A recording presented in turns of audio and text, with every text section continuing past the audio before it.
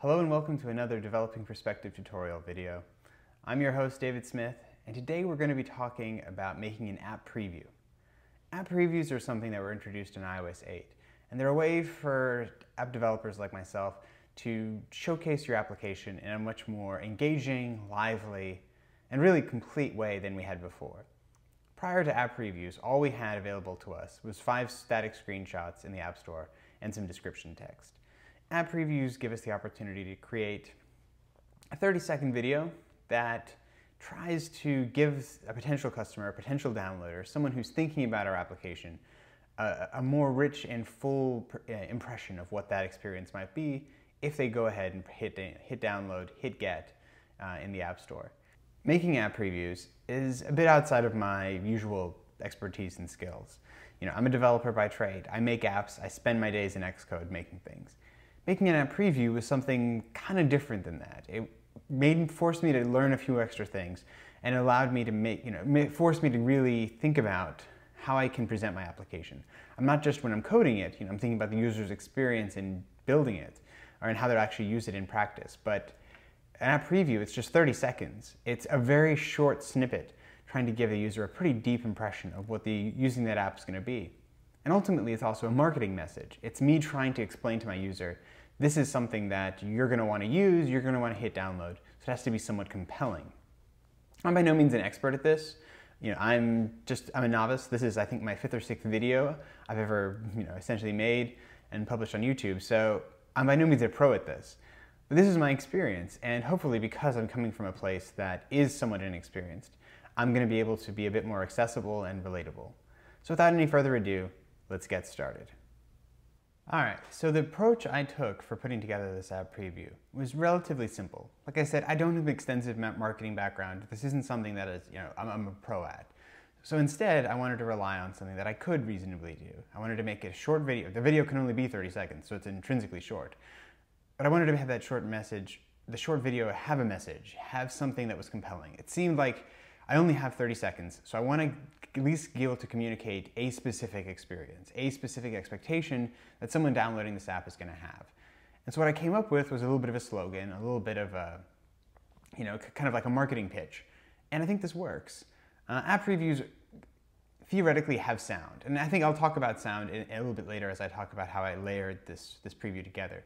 But I think it's also important to make sure that you don't rely on sound. Because I know for myself, when I'm browsing the App Store, I often don't have the sound turned on, or it's in a context where it would be kind of awkward to listen to it. Unless I have my headphones in, I don't really want to have it make any noise when I hit play.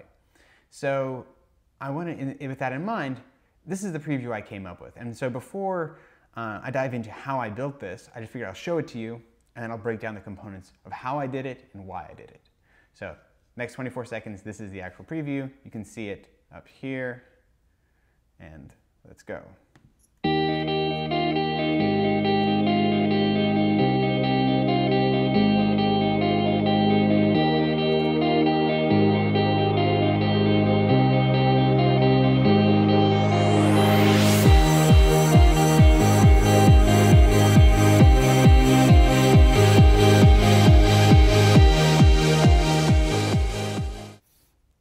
Okay, so that's my app preview. 24 seconds, nothing too crazy. So what I came up with when I was trying to plan this out was I decided I was going to have a fairly simple message. It was going to be Pedometer++. The app I'm talking about today, I should probably actually mention that. The app I'm talking about today is an app I made called Pedometer++. Pedometer++ is an application for tracking your steps using the M7, M8 processor in modern iPhones. And so it's a step counter. It lets you track how far you've walked in a given day and hopefully let that information be helpful to you. So I came up with a fairly simple slogan, something easily expressible in about 30 seconds. And that, let me just jump to the end so I can show it to you here, is Pedometer++. Set a goal. Let me make that a little bit bigger. Pedometer++, set a goal, start walking, get fit. Today. That was what I wanted to communicate. That was sort of what I came up with as my pitch. That if someone was sitting in the App Store looking at this application, what would they want? They'd probably they're in the health and fitness section, or they're looking for a pedometer. They want to get fit. So I want to be able to communicate this basic sort of user story of the application. And I think that's a good way to think about these apps in general, is that you want to be able to express something that will make the user be like, yes, that is what I want to do. And so I'm then going to go and download your app as a result. So that was my goal. Set a goal, start walking, get fit. Like, that's the basic premise of Pedometer++. Once I had that, I then started to think about, okay, how am I going to express that? And a lot of this has to be a UI walkthrough. It's probably fair to say you're not allowed in app previews to do anything that isn't sort of text and like banner kind of stuff, or direct screenshots and videos recorded of your application. There's no like live action. It can't be like set a goal, and then you see the person taking their phone and putting it in their pocket, getting up and walking out the door. Like, it can't be a live action video. It has to just be the app. And so what I wanted to do is I wanted to communicate this process. Set a goal, start walking, get fit. So first thing I did was I recorded a couple of different clips of me using the application. And you can do this using QuickTime Player on any Mac running Yosemite. Basically, you connect it to the QuickTime Player. You set your camera's screen as the video input and record it. And there's plenty of tutorials about how to do that, which are a bit beyond what I wanted to talk about today. So what I wanted to do is first thing I did is I recorded a video about setting a goal.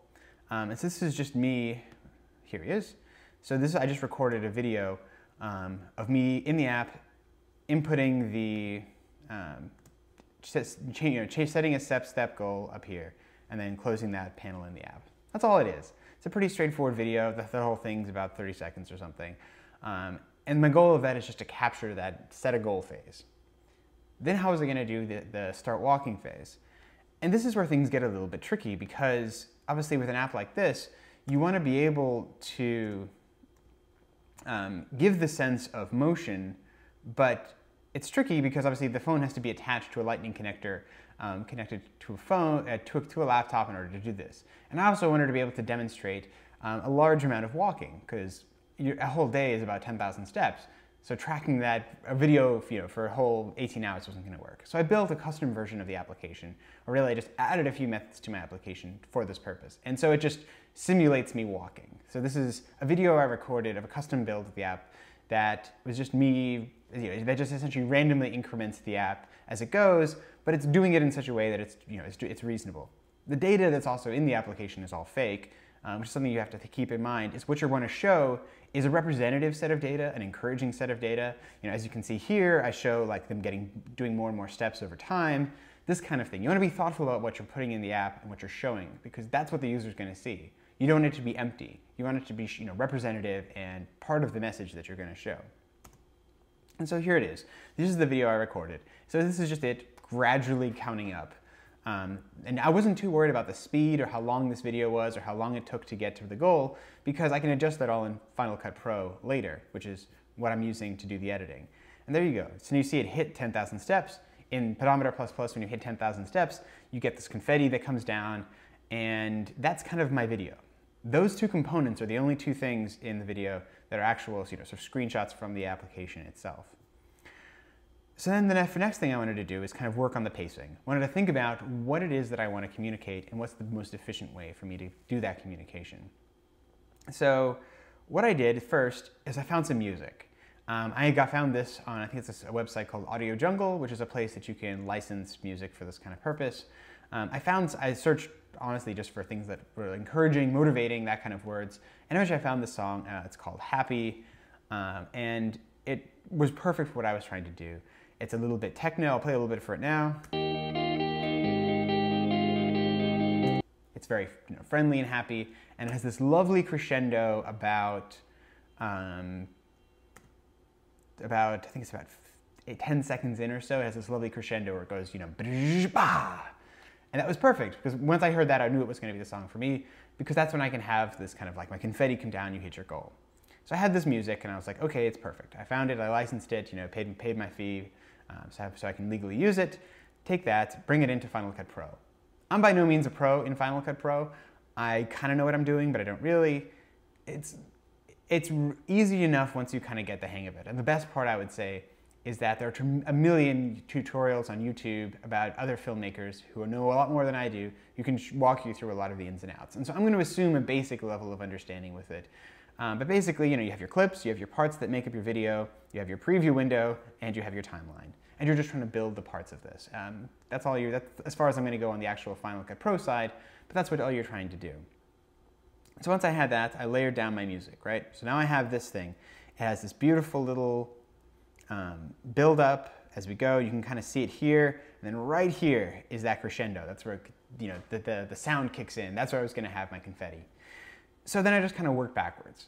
And all I did was I dragged in some basic titles. And so in Final Cut Pro, you just come in here, you can just go into the title browser, and I think these are just the standard,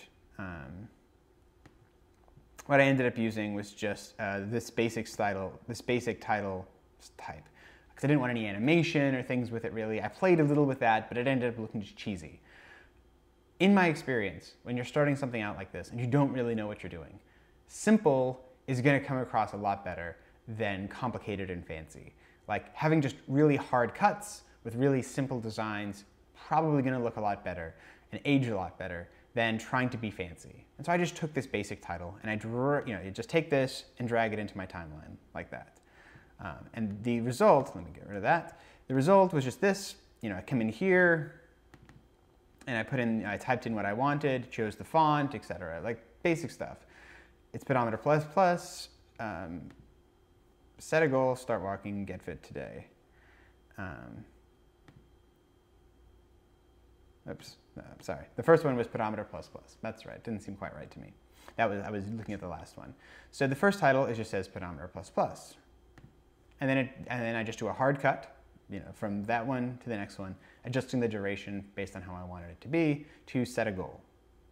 And then I just drag down my set a goal clip, the one from up here that we'd looked at before, just dragged it down and trimmed it up, trimmed the edges of it so that it starts where I want it to, so it starts right around the moment when they're about to start setting their goal, and trim it on the other end so that it ends right after they've hit 10,000 as their goal. One tricky thing, this app itself has a tip jar in it. It has a way that I make money from the application is I ask people to put in tips. And Apple recommends that you don't include any kind of pricing information or that kind of thing. A, because it might change, and B, because it's going to be different for each country. And so, if I show prices in dollars, that's going to not necessarily be representative or helpful for somebody who's in another country. And so they recommend you get rid of that. And if you can't see it, but it's in this section here. So if I remove the thing that I ultimately ended up doing, you'll see it here. I had a bunch of tip amounts.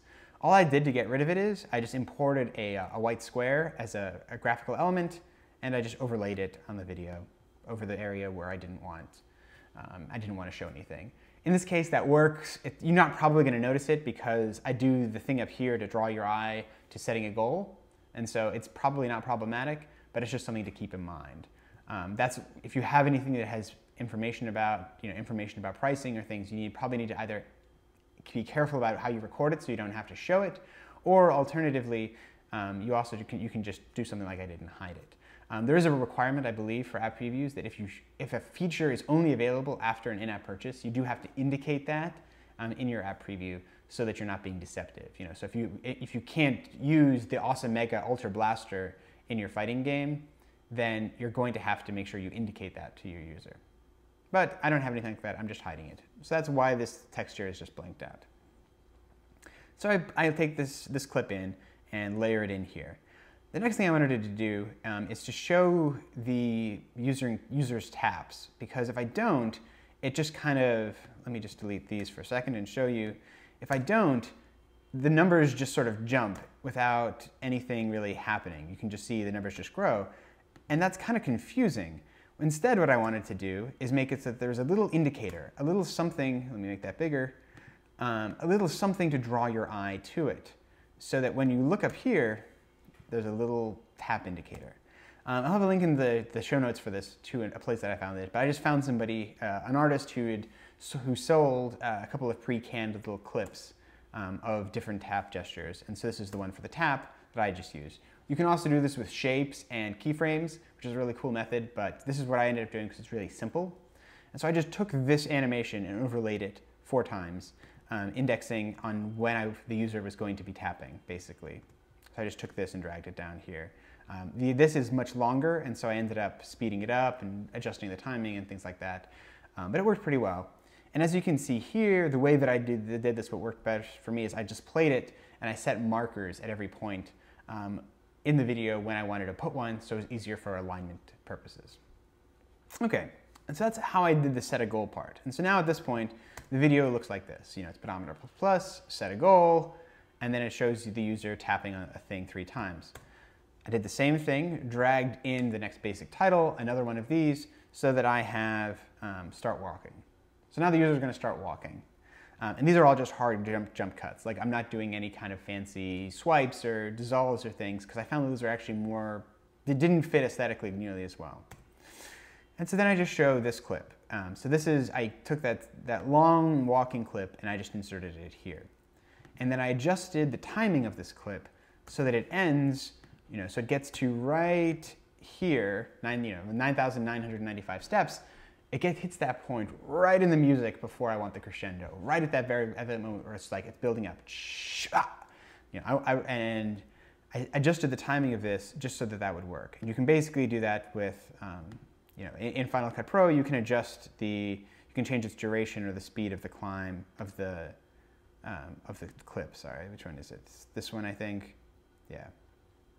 So I think I just set a custom speed here. Yeah, so it's running at 230% speed. And I just played with the numbers until the timing worked out perfectly, because it didn't actually really matter. You know, if this is sped up, there's nothing real about it, so it being fast shouldn't really bother anybody. So I hit this, you know, crescendo point, throw in another title very briefly, get fit, and as that music hits, then down comes the confetti, and it works pretty well. You know, so as they come here, boom, the confetti comes down. The music swells, life is good. And then I just finish it off with a couple of other titles. Repeat the message, essentially, trying to be, you know, I tell the user everything twice, so that hopefully it sticks with them a little bit better. You know, pedometer plus plus, set a goal, start walking, get fit, today. And today, the purpose of that thing, it's a little bit hokey, a little bit cheesy, but I wanted something that was a bit more of a call to action, a little bit more of a, yes, like do something now, right? It's not just, I'm showing you how the app works, I'm telling you the app works this way, and if you set a goal and start walking, you'll get fit. Do it now. Now is the time to do it. Go hit get, go download the app, and get started. And the last thing I did in building out this preview was I added a slow fade here so that the music sort of fades out and lets you know that the video is over. It's not quite as important actually in the way app previews work, because as soon as they end, they cut quickly back to the App Store, just the way the App Store itself is structured. But I thought that worked well in terms of just giving the clip a bit of a finish. And that's it.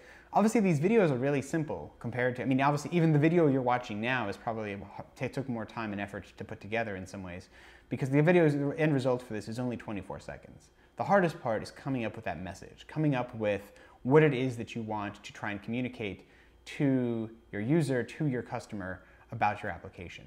Once you have that, once you know what that's going to be, things get a lot easier and you're kind of off and running.